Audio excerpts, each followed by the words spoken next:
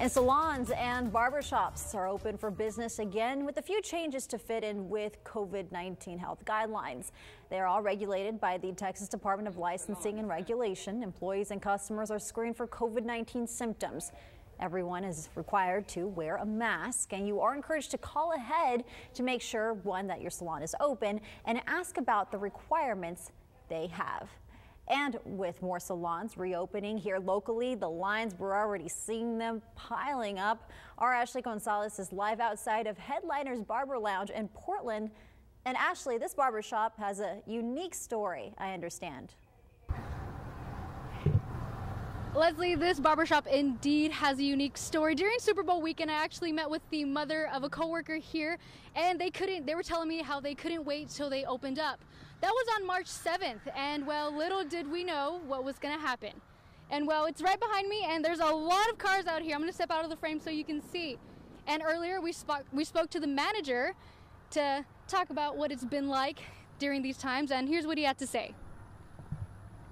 It was horrible, heartbreaking. We had just got a team together and we were finally starting to get somewhere. And we were busy every day since we opened. So it hurt the community and it hurt us too. So yeah, I never want to experience anything like that again. Miller also said for the safety of employees and customer, each barber tends to only one client at a time, and it's only recommended that they wear a mask. Reporting from Portland, Ashley Gonzalez, 3 News. All right, Ashley, thank you so much. And many businesses have been, of course, affected by COVID-19, including tattoo shops.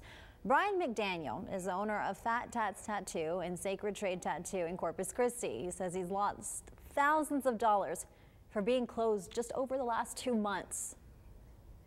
I got a lot of bills to pay.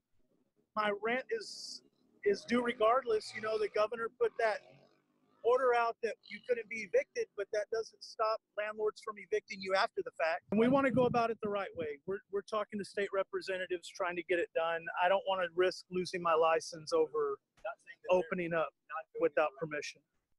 That was McDaniel protesting in Austin. And McDaniel says that tattoo shops are certified in cross-contamination, disease prevention, CPR, and should be allowed to reopen just like barbershops, nail and hair salons have been allowed to.